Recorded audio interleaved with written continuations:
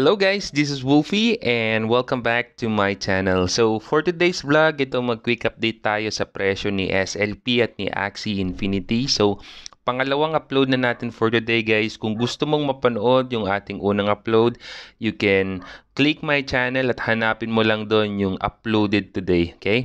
Para mapanood mo yung ating unang video. Alright? So before natin simulan itong pag-check dito sa ating SLP at AXIE Infinity guys, nais ko lang batiin yung mga nanonood sa aking channel.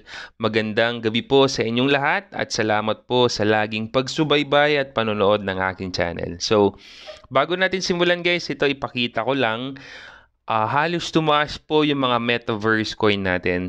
Remember guys, yung sinabi ko dati, itong mga metaverse coin na to, panahon nila ngayon dahil nga marami po ang nag-i-invest sa kanila at talagang tumataas po yung mga prices nila. So, itong mga metaverse coins guys, ginagamit nila ito to purchase land sa loob ng parang crypto world guys. Isa siyang game na pwede kang bumili ng mga lupa.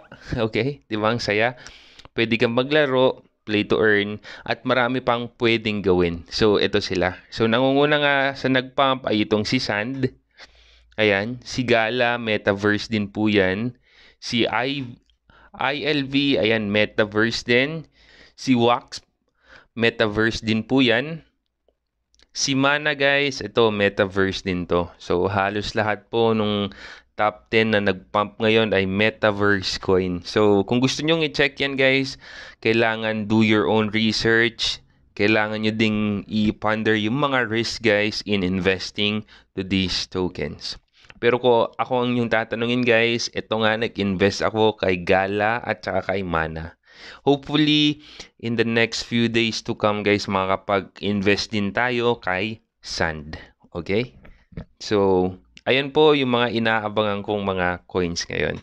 So, ayan guys, start na natin. I-check natin yung price ni SLP at ni AXIE Infinity. So, as of today po, ang presyo ni SLP ay umangat ng bahagya ng plus 1.39% compared sa price niya kahapon. So, ang presyo niya ngayon ay 0.05, $82, that's 2 pesos and 94 centavos. So, konti lang guys yung itinaas ni SLP. Although, nagpump po kanina yung price ni Bitcoin hanggang $58,000. Okay, so gumanda po yung price ni Bitcoin, umangat po siya ng plus 4.57%. So konti lang guys yung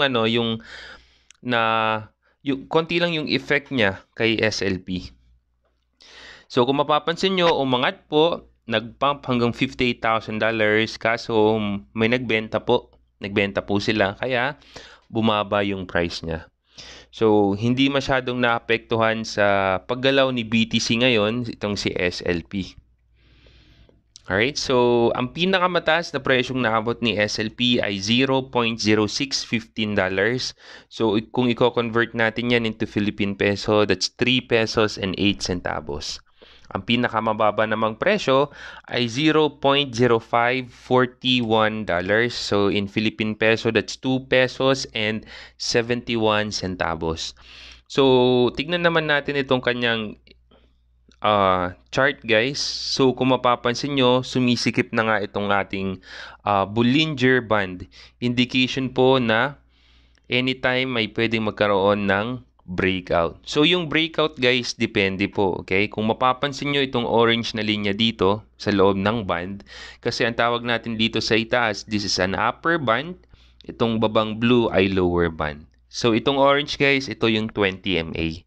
So, kung mapapansin nyo, numinipis na po yung ating Bollinger Band. Expect po tayo ng breakout dyan. Kagaya po yung breakout dito. Okay? Manipis na po yung band niya dito. Kapag numinipis po kasi yung band, okay, ay nagkakaroon po ng breakout. It's either tataas o kaya bababa. Depende po kung saan nakalinya itong ating chart. So, say for example, dito po, nagpump po siya dahil lumagpas yung ating linya dito sa orange. So, kung lumagpas po siya sa orange guys, magpapump talaga yung price.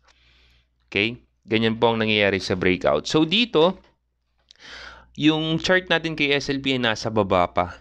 Okay? So, kung mananatilang siyang nasa baba, dalawa lang ang pwedeng mangyari dyan. Okay? Kapag nagkaroon po ng breakout at nasa baba itong ating chart, hindi niya nilagpasan ito, pababa po yung presyo. Okay? Magdidip po yung price ni SLP. Pero, kapag itong ating chart or yung ating candlestick dito ay nilagpasan niya itong ating orange line, tinaasan niya pa guys, ang ibig sabihin niyan ay magkakaroon tayo ng breakout pa itaas. So, pwede niyang abutin guys itong ating linya dito. Okay, itong naka-align sa $0.1388. Okay? Pwede niyang abutin yan. Alright. So, ayan, inaabangan natin guys. As of right now, hindi pa niya nabibreak itong ating 20 MA. Pero inaasahan nga natin na, ayan, dalawa lang mangyayari dyan. It's either pababa or pataas. Itong RSI niya guys, mababa pa din. Nasa $40 pa din.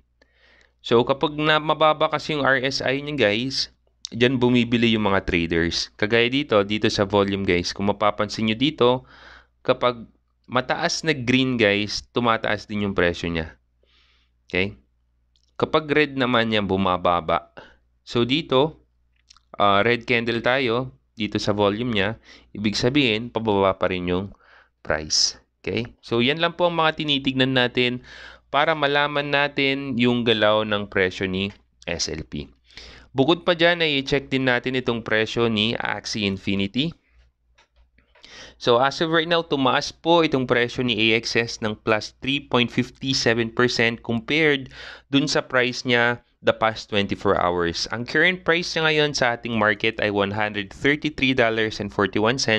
That's 6,718 pesos and 53 centavos. So, ang pinakamataas na presyong naabot niya ay $137.69 centavos. So, in Philippine peso, that's 6,880 pesos and 36 centavos. Ang pinakamababa namang presyo sa loob ng 24 hours ay $124. So, that's 6,196 pesos and 28 centavos. Yan na po ang pinakamababang presyo niya sa loob ng 24 hours. So, tignan natin itong kanyang chart dito sa TradingView. So, nag-migrate na nga tayo dito sa TradingView guys para makita natin itong analysis din dito sa kanyang chart. So, kung mapapansin nyo, ang ating RSI for today ay $49. Mas mataas po siya kaysa sa RSI ni SLP. Actually, kaninang umaga ay nasa 43 lang siya. Okay? So, tumaas po ang ating RSI. Indication po na tumataas yung presyo ni AXIE Infinity. Dito naman sa ating band, hindi pa masyadong masikip yung ating band guys, hindi kagaya dito, tsaka dito. Okay? Tsaka dito. Dito kasi guys, tingnan nyo, sobrang sikip niya. Kaya nagkaroon ng breakout, and then yung ating candlestick ay nasa taas po ng orange na linya. Okay? Pag nasa taas po ng orange na linya, before mag-breakout, ang ibig sabihin po niyan ay tataas po yung presyo niya. Kagaya din dito guys, nagkaroon ng breakout, tumaas din yung price niya. Alright? So dito nga, inaabangan pa natin guys, nagkaroon ng breakout dito sa ating 20 MA pero hindi siya naging solid guys, kaya bumaba pa din yung price niya. Na-stuck siya ngayon sa $133.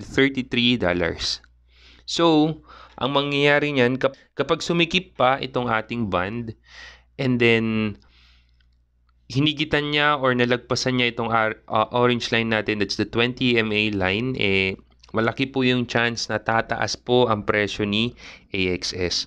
So, ang presyo niya ay baka umabot dito sa ating linya dito. So, this is $164.94. So, inaasahan natin na baka abutin niya po iyan. Kasi yan din po ang mga tinitignan ng mga traders. Yan din po yung palatandaan nila na dyan po sila mag-take profit. Kasi na-maximize po nila yung kanilang profit guys. So yun lamang ang ating update for today. Again, bantayan lang natin itong presyo. Lalong-lalo na kay SLP kasi malapit na pong magkaroon ng breakout. Okay? So, salamat sa mga nanonood ng aking channel. Kung first time mo sa channel ko at gusto mo itong mga contents na to, please subscribe to my channel and don't forget to hit the notification bell.